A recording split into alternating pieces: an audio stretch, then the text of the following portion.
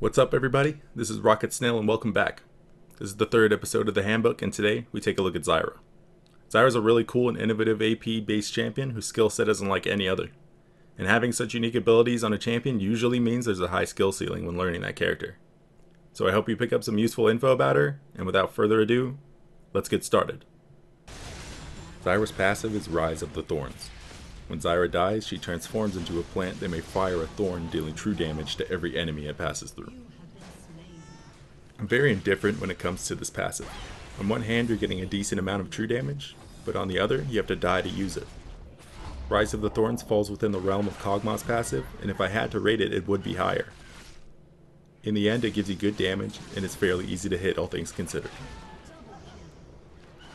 I will never tell you to play risky or overly aggressive to take advantage of this passive, but always remember that it is there and it can be a great tool when all hope seems lost. The damage dealt is pretty mediocre in the late game, but it never isn't true damage. At level 18, you're dealing 440 to potentially more than one enemy, and that number adds up quickly. When to use this skill usually comes down to the situation and location you fall. Most of the time you could try and tag as many people as possible, but never overlook the quick kill if you have a clear shot. There is a small delay from when you die to when you can actually use the skill shot. So if you fall in a small skirmish where the enemy has time to react, the shot becomes much harder to hit. Luckily, the missile speed on this thing is quick, so it shouldn't be too hard to lay down some hurt. Zyra's Q is Deadly Bloom. Zyra plants a small AoE, and after a very small delay, it deals magic damage in that area. If a seedling is within the AoE as the damage is dealt, it will turn to the ranged version of the seedling. This skill's importance varies between which role Zyra is playing within the game. If you're supporting, this is the skill you are least reliant on due to it having no CC, but with 1 point in it, you can deal a decent amount of damage in the early levels. If you are playing anything other than support, this is usually your go-to skill for quick harass with good damage, or a great farming tool. There's a very small timing from when you can place the AoE to when it activates. This allows you to place and activate seedlings after placing the Q. Using this small trick increases your damage output significantly while harassing or fighting. The pushing potential of this skill is amazing. With a good AP ratio and a low cooldown, Zyra is a pushing monster, and she should live up to that name throughout the game.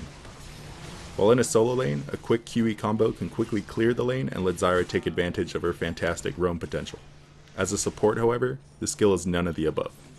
Simply use Q to get some damage down on an enemy, or use it for a little bit of plant harass. With low AP, damage on Q is lackluster, but most of the time you can get the carry to miss some CS just by controlling space with it. Deadly Bloom is a piece of the puzzle that is Zyra's combo potential. Learning to weave seedlings into your abilities increases your damage potential exponentially, and when that becomes second nature, you start to realize the true potential of this amazing champion. Zyra's W is Rampant Growth. Zyra gains passive cooldown reduction, increasing per level. Activating this skill places a seedling that when stepped upon by an enemy champion will reveal them for a short time. Stepping on it also destroys the seedling. Casting QRE over a seedling will cause them to grow. You will normally be maxing this ability last, but its power comes with only 1 point. The plant's damage doesn't scale off the ranks of Rampant Growth, but rather the rank of the corresponding ability that transforms the plant. I spoke about learning to weave the seedlings into abilities in the last segment, but I'll remind you again how important this is to play Zyra effectively. Adding on some extra damage while controlling a small zone, perhaps with a great slow tacked on, can change or solidify a trade or harass. Rampant Growth is what makes Zyra such a strong champion to have in lane. The space control plants and seedlings grant just by being there is already impressive, but this skill's strength comes in the damage and utility the plants grant when used correctly. The passive cooldown might be nice with the higher rank, but your other skills outshine this great one, and that should speak loudly about Zyra. Zyra's E is Grasping Roots. Zyra sends forward vines that will root any target it passes through. If a seedling is activated by Grasping Roots, it will grow into a lashing plant that will slow and deal damage to enemies hit. Grasping Roots is the opener to almost every Zyra combo and is the ability that should be used with the most care. It is your easy connection to damage and utility without the chance of missing the rest of your skills. But if missed, your other abilities become much easier to dodge, and that can spell disaster. Since Grasping Roots can go through targets, a good amount of patience can pay dividends. The spell has the ability to hit more than one enemy, so why not wait for a great position to use it?